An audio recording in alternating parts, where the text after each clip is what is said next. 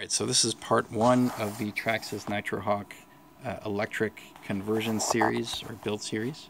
Now the first part of any electric conversion is to sort out how you're going to mount the electric motor onto or around the gearbox that was originally designed for a Nitro chassis. So I do a lot of projects with Brian Marquez, BMZ Designs. He's on eBay, he's on rc10talk.com. You can find him on Facebook too.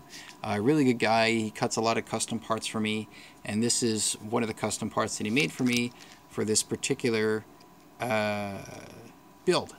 So he made a few of these motor plates, and they're designed to fit with the Nitro Hawk and Nitro, Street Hawk or Nitro Buggy chassis gearboxes. Okay. And they have a few features on them.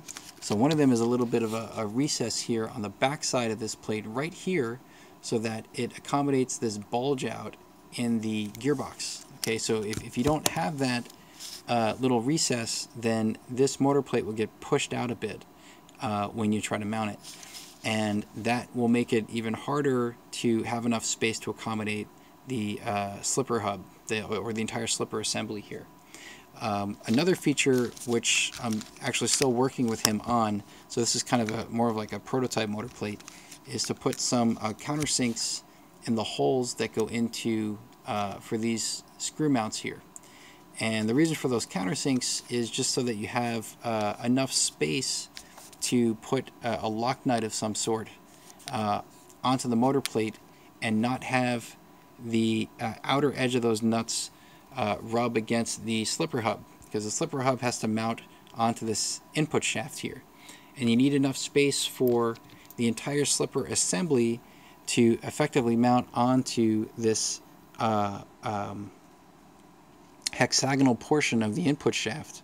Okay, and so with this setup as it is, without the countersinks in these holes, there is just enough space for the outer portion of the slipper hub. So you have these two hub pieces. One goes on the inside, and then you have your whole slipper assembly, and there's another one that goes on the outside. This outer one just barely mounts on the outer portion here of this hex region, but it's not perfectly encased. Like it kind of overlaps, maybe the thickness of this hex part on the slipper hub overlaps maybe half of the outside portion of the hex here. So I want to get it all the way in.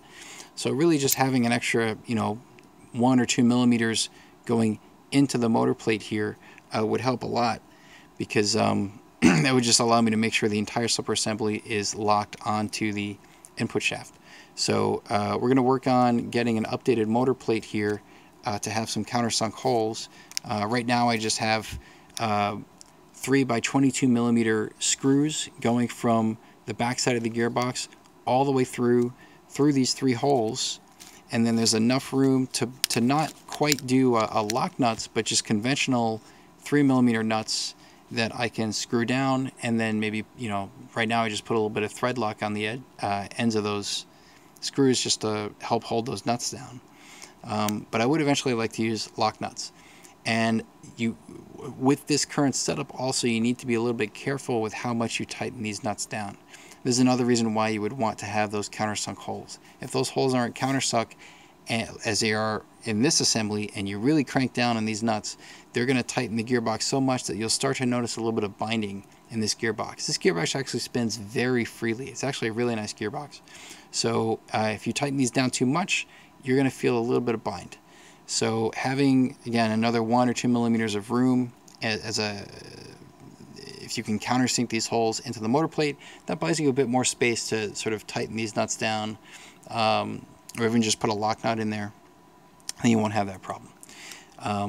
The other thing I did is to add a ball diff, which you can see right here.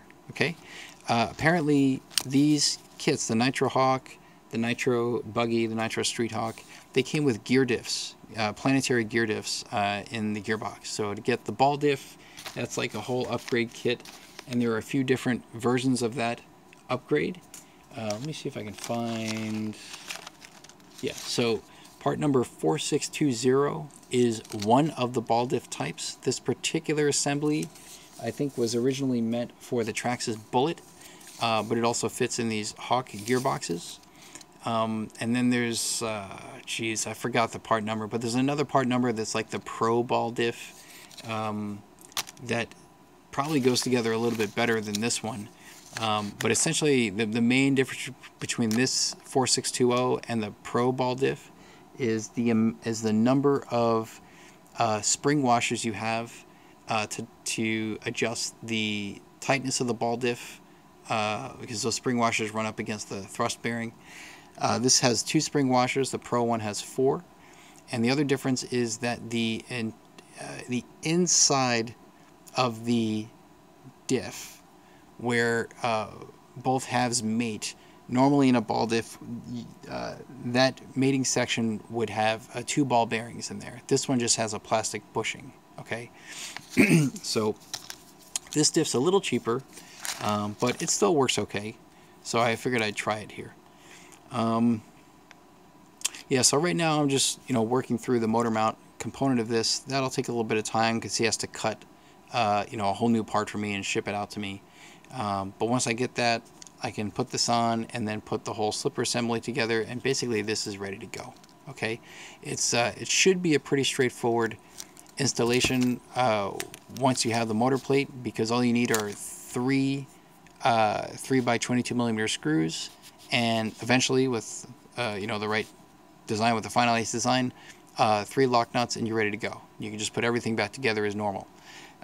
This is a little bit different than with the Kyosho Rampage Pro and Outlaw Rampage Pro electric conversions that I did, where the input shaft is a different size, and it's meant to accommodate a Nitro assembly for the spur gear, which pushed the spur gear like way far out, and that made it difficult to mount the motor in a way so that the pinion would mate against the spur gear. I don't think we're going to have that problem here with this particular chassis. So it should just be like a direct plug and play for the motor plate, and then everything else just goes back together as normal. You shouldn't have to do any like silly modifications or anything, with perhaps one small exception, which is to make sure you have enough space between the inside edge of the inner slipper hub and whatever nuts you have to close off the motor mount.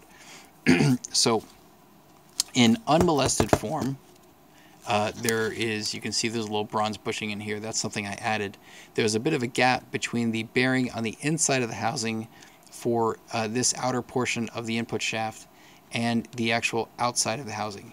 And the way that this would have originally mounted was to go right up almost flush against the gearbox housing. But now, because you're adding a few millimeters of material vis-a-vis the motor mount here, you need to add a little bit of spacers just to kind of push the slipper hub out a little bit. So what I'm doing is I'm using 5 by 8 millimeter bushings that are 2.5 millimeters wide. And presently I'm using 3 of them, and that pushes everything out just enough so that I have pretty good clearance between the slipper hub and the nuts here. Okay, I'd like to be able to use only 2 if possible, because that would allow me a bit more clearance on the outside of this hex portion of the input shaft to finish mounting the entire slipper assembly like nice and clean. So we'll see, again, we'll see how this whole thing goes together when I have these countersunk holes here, whether that makes it easier to mount the slipper assembly. So that's where I am right now, and thanks for watching.